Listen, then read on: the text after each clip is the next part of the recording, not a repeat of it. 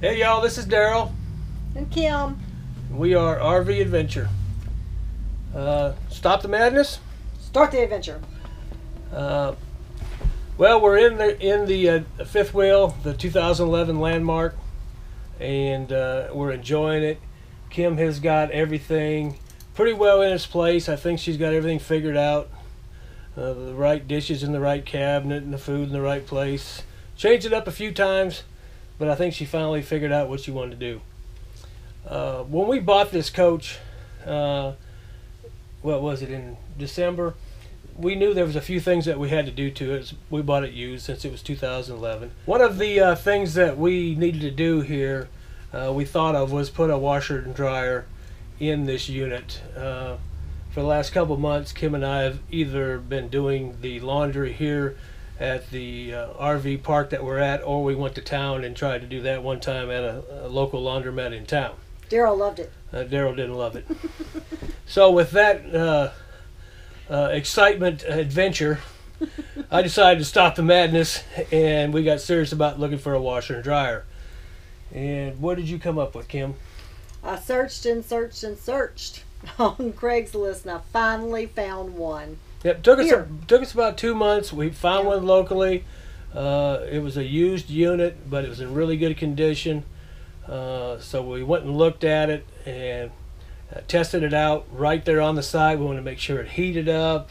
The water all went through the cycles and everything, so we felt confident. Plus, we got a guarantee if we bought it and got it here, and if it didn't work, we could take it back. So, and it was actually an RV.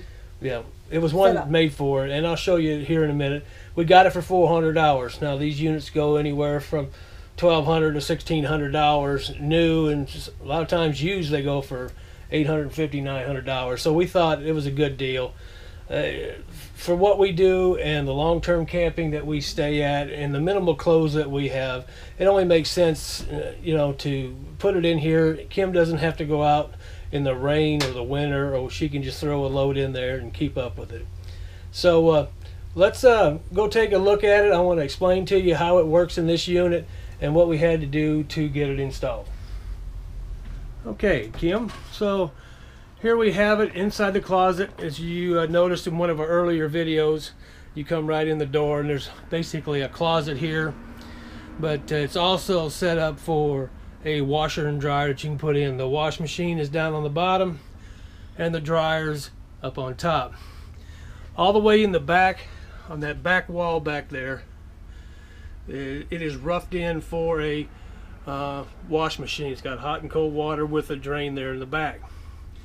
Over on this wall over here, this wall goes out to the exterior, and that is where you put the vent for the dryer if you do not have a ventless dryer. And this unit here did not have any markings or anything on the exterior wall to show us where to put the hole to drill it out. So, bearing my experience in drilling holes in the side of RVs, especially this one, Kim made an executive decision. And what was that decision, Kim? To call someone that actually knows what they're doing. That's what we did. We called Gary at North Shore RV. He does a lot of work on RVs on the North Shore here of Lake Pontchartrain. We're north of New Orleans.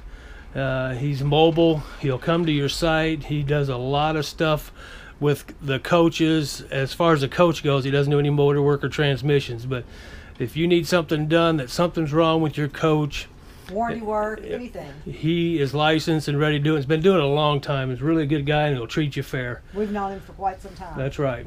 So what I'm going to do is I'm going to show you on the outside of where this vented through. It's going to be hard to show you in here. I'll try to give it a shot, but I'm going to go outside and show you where Gary put this in outside.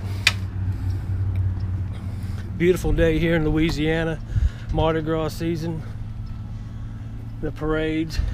So there is where it came out right there. This is, as you can see, chrome plated. I might look into getting something painted that'll match the background there. But it came right out through that closet, and I'm sure it's going to be hard to see, but it does have a flapper up underneath for weather guard. But when the dryer comes on, that'll open up. So going back inside,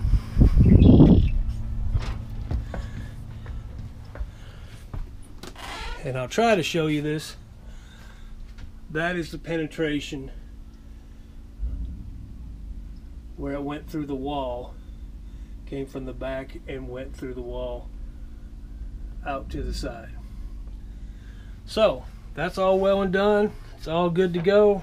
Kim's done couple loads in it, and it's all good. Now, what I want to show you now, Kim, would you go get me that cord? You know, on RVs, I've never seen, and maybe I just haven't watched enough videos, that the wall here, and let's see if I can get where I can get some good light. It's kind of tough. What you trying to do? Well, I'm trying to get some light here. There. They're on. But anyway, you can see the walls Right there. here have this finish right here, and then you got the gel coat. So what I'm going to try to show you here is this is the actual core. I think I'll just step outside because the light's probably better. This is the core that came through this wall of the coach. So there's the hole that Gary put through. So you can see how thin the gel coat is, or the fiberglass, or whatever you want to call it, and then the plywood backing, and then it's almost like really dense styrofoam. And then here is the inside finish wall. So it's like paper over maybe another 1/4 inch masonite or something. But you can see that's real dense, and you can see the size of my hand, how thick it is. So that right there is how thick the wall is of this unit. Now this unit is supposed to be weather guard, optimal thermal protection. So if you look at that, that's what a wall looks like in a fifth wheel. Tell them what Gary said about how strong it was. And yeah, and Gary did say that during their demonstrations, well, you tell him, Kim. He just got back from a RV show that was in New Orleans and in Las Vegas. And he said that they actually took this middle part right here and had a big sheet of it and did it straight up like a hill. And they actually had a Mercedes-Benz drive up it. He said that's how strong this is. He said it was just amazing to see that this would actually hold a vehicle.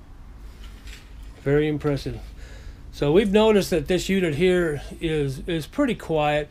It's not really as quiet as our 96 Newmar Mountain Air when it's raining. It seems like a lot more roof noise.